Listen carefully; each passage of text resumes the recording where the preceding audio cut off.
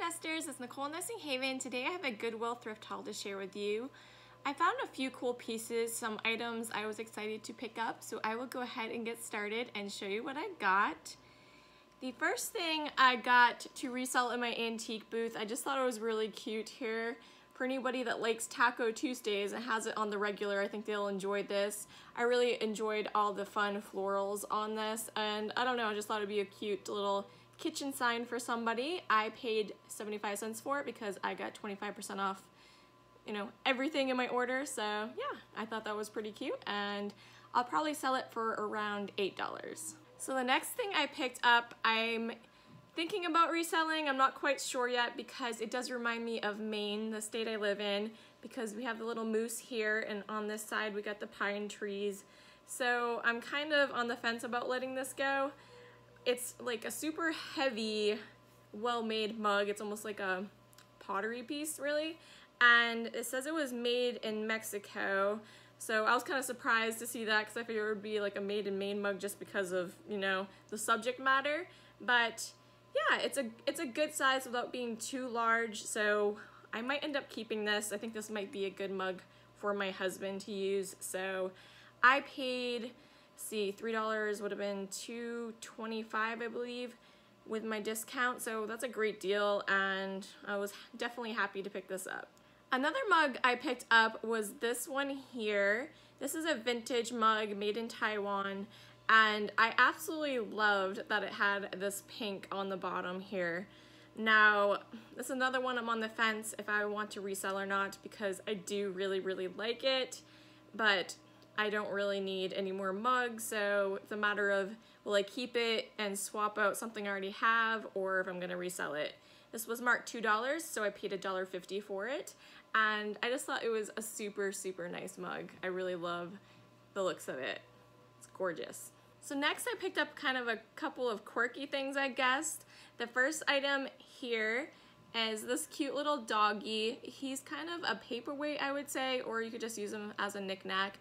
But it's just a nice little handmade pottery piece. It looks to be probably from around the 60s or 70s it was made in, and I only paid 75 cents for this. I think I'm going to resell this, but I definitely like it, so who knows what I'll end up doing with it, but for right now I think I am gonna try to lean towards the reselling of it. And then an item I picked up for my booth is this cute little chick here. I thought this would be great for the springtime in my booth, and you know, with Easter coming up and stuff, it's a nice little planter, or you could use it for, I don't know, something else, but I would, you know, think it would be a planter here. I paid 75 cents for him, and yeah, I thought he was just super cute. I could not pass that up.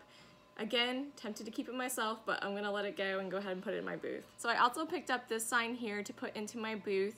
Bless this mess. I loved how it had that cross-stitch look to it, and you can hang it up on the wall, and it actually has magnets on the back here, or I think you can peel these off, and I'm assuming there's magnets there. I paid 75 cents for that, and I'll probably ask around $8 for it, so should be a pretty good little profit there, and I think it's a cute little sign for somebody. I also grabbed this little caddy here. It's a nice wooden caddy, and I'm not sure if I'm gonna resell this in my booth or keep it. I'm thinking it'd be good to use for my office for pens and papers and whatnot. I paid $3 for it, and yeah, it's in pretty great condition. It would also be good for, you know, the summertime when you do picnics or just cookouts in general, to put, you know, silverware and napkins and whatnot in it. So all kinds of uses for this. It was definitely a great deal at $3, so I wasn't gonna pass it up. Also for $3, I also picked up this really nice burnt orange colander here. It's a, I would say, medium-sized colander, and they do make larger ones. I love these enamel ware colanders like this. They come in so many fun colors. I think I'm gonna resell this one. I kind of want to keep it, but I just got a like stainless steel one for Christmas. It's a large one, and I don't really need any more, so I am gonna put this in the booth. But look at that. It's a gorgeous burnt orange. Absolutely love it. So I found this set here for, it's marked $5, so I got it for $3.75 with my discount. And what it is Vintage Corelle. in the Old Town Blue pattern. Sometimes people call it Blue Onion pattern, but it's Old Town Blue. And this came out in 1973, I believe, with the other Pyrex compatible patterns, and absolutely love this. You can see right here I got the spring blossom and the butterfly gold back here. So I'm trying to collect all the Pyrex compatibles, and I didn't have much of the Old Town Blue, so I was happy to get this. The only Old Town Blue I have are, let me set this down for a second. Okay, now that I'm not gonna break anything, this is what I already have, are the hook cups here and the saucers. So that's all I had for the Old Town Blue. So in this set I got for $3.75, amazing deal. There was this one random bowl, it is a Corelle bowl, it has this nice blue rim around it. Don't mind it, but it doesn't really go with the set. They threw it in for free, I guess. So I ended up getting 2 of these cereal bowls. And then I got 2 more saucers here. A little dirty.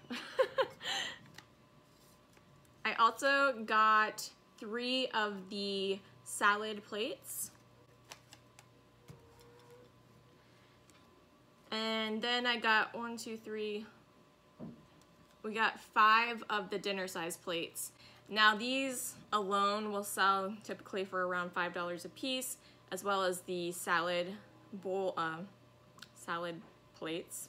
The bowls typically maybe around 3 to 5 as well. And the saucers and cups usually go for about $1 a piece if you're, gonna pick them up to resell, just to keep that in mind for you guys. So I was really excited to find those. I need to work on my woodland collection now, but I do have a woodland platter plate there. I have 2 of those, but I don't have much of anything else in that pattern. So, and also the snowflake garland is the other one I'm trying to get a hold of, but I'm doing pretty well with 3 out of 5. So the last item I picked up is this here. I paid up for it a little bit. It was marked $8, but I got the 25% off of it, so whatever that is, like $6 or something. And what it is actually, well, let's just go with this. It's an interesting story because this pattern is not ever marked as far as I know, but through research and stuff, people have came to realize that it is actually made by Fire King, and that is because of the way the handles are. So you'll see on this one, Fire King distinctly has these 2 style of handles on their ovenware. This one here, you can see it has the kind of scalloped bump edging here. And then the other style that they make is like the handle kind of swoops down.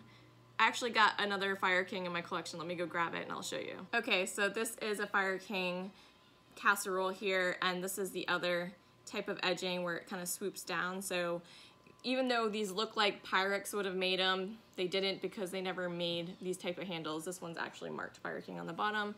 But this one here is called Sweet Chalette or Sweet Alpine. Those are the 2 names it's known as. And I absolutely love it. You guys that watch my channel around the regular know I love blue and green. So I was willing to pay up for it a little bit just because I really, really do like this pattern. And yeah, so it's an interesting little story there about this. So I hope you guys enjoyed my thrift haul. Please let me know below what your favorite item was. And if you're new to my channel, please consider subscribing. I would love to have you here and share all my thrifted goodies with you, my reselling journey. And we'll catch you in the next one, guys.